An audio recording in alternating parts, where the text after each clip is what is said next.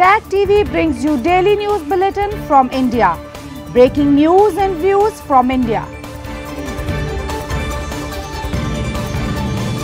You're watching South Asia Newsline, and here are the top stories we're tracking for you on Tuesday, the 25th of July. PM Modi tears into India opposition alliance as Parliament logjam continues. Border situation has eroded strategic trust, India's NSA Doval tells China. And beauty salon ban comes as blow to financial freedom of Afghan women.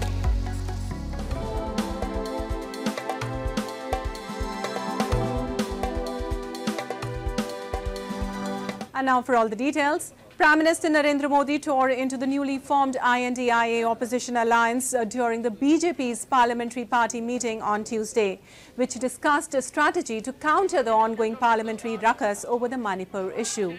Senior BJP leaders informed the Prime Minister came down heavily on the opposition lawmakers for continued disruptions since the monsoon session began. He claimed that their conduct suggests that they have decided to remain in the opposition. The sad and tired opposition will disintegrate further, he said. और उन्होंने एक बहुत बड़ी टिप्पणी की कि Indian national Congress एक अंग्रेज ने बनाया था, ईस्ट इंडिया कंपनी भी अंग्रेजों ने बनाया था। आजकल लोग इंडियन मुजाहिदीन भी नाम रखते हैं, इंडियन पीपल्स फ्रंट भी नाम रखते हैं, तो चेहरे पे चेहरे लिखाते हैं, सच्चाई कुछ और है। Also, PM Modi had made remarks about the violence-hit Manipur state outside the parliament as the monsoon session began. The government has said it is ready for discussion, but the opposition has been adamant for PM's statement in the parliament. हमने भी ऐसा प्रधानमंत्री नहीं देखा जो विपक्ष से इतना शर्माता हो कि वो सदन में जवाब देने से घबराता हो। ऐसा भी हमने प्राइम मिनिस्टर नहीं देखा। और यदि इंडिया से उनको इतना ही इससे नाराजगी है तो अपना बीजेपी फॉर इंडिया हैंडल खत्म करें। स्टार्टअप इंडिया, ये इंडिया, वो इंडिया, हर चीज में तो इंडिया करते हैं और इंडिया का नाम पर हमें गर्व है, इसमें क्या बात है। And India's National Security Advisor Ajit Doval met his Chinese counterpart Wang Yi on Monday on the sidelines of the BRICS NSA's meeting in Johannesburg.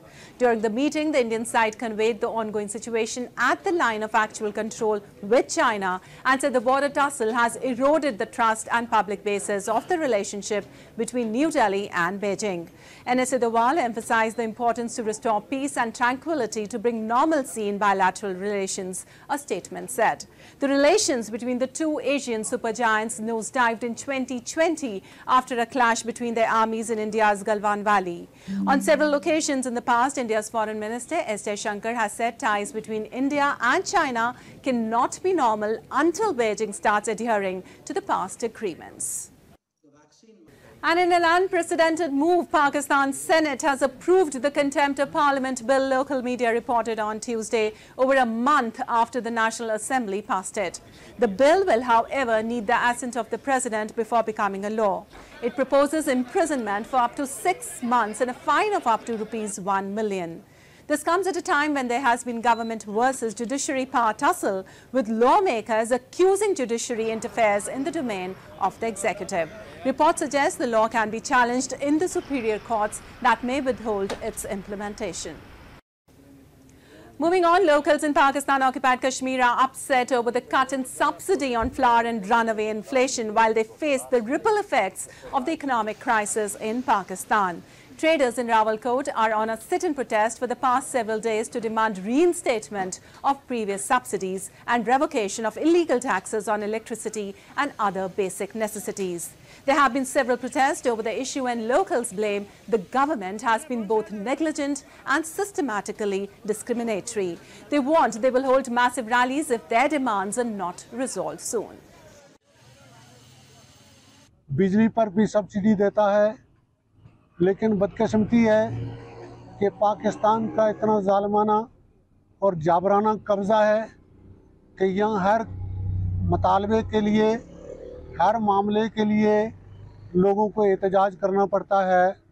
आटे पर सब्सिडी जो हमारा बुनियादी हक है वो भी आज़ाद कश्मीर में कायम महकमा खुराक और मिल माफिया और इनके ठेकेदार मिलके जो सब्सिडी है वो खा जाते हैं। हमारी पूरे इस पूरे खित्ता कश्मीर के अंदर जो है इस हवाले से हमारी एहतियाजी रैलियाँ भी निकाली जाएंगी और एहतियाजी मुजाहरे भी किए जाएंगे। हम हुक्मरान तबकात से इस हवाले से ये मुतालबा करते हैं कि हमारे जो मुतालबात हैं उस पर संजीदगी का मुजाहरा करते हुए ये अवामी मुतालबात हैं। Well, floods caused by heavy monsoon rain spell in Afghanistan have killed at least 30 people and washed away homes, leaving behind a trail of destruction.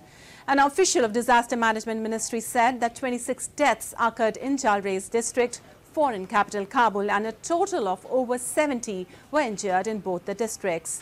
Taliban spokesman Zabiullah Mujahid called on aid groups and the Kabul administration to help the bereaved families.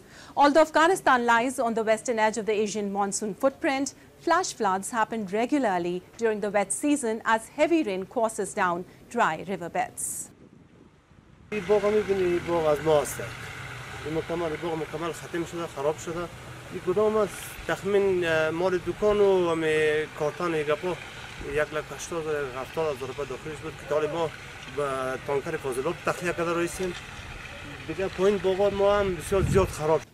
And after years of hard work and huge investments to build their businesses, Afghan women closed their beauty salons with a heavy heart as the Taliban's ban on parlors for women comes into effect today.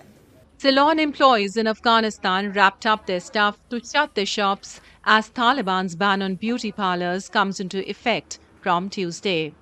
The salons provided Afghan women with a female-only space where they could meet outside their homes without a male chaperone.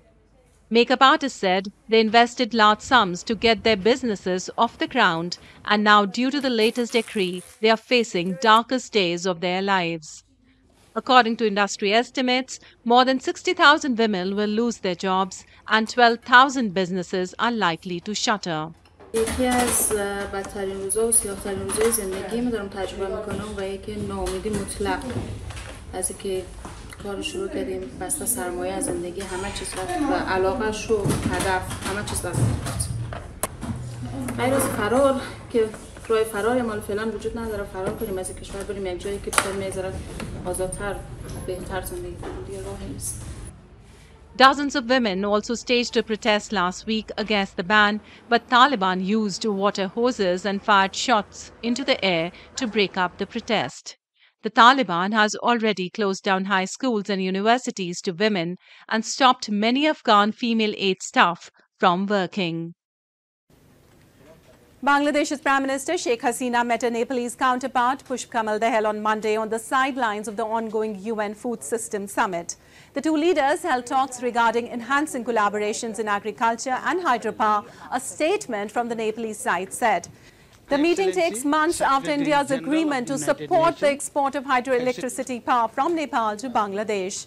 Local media reports have suggested under the agreed trilateral trade, Dhaka plans to import at least 9,000 megawatts of power till 2040 and is likely to invest in power-related projects in Nepal as well. Well, that's all in tonight's edition. We'll see you same time tomorrow. Good night.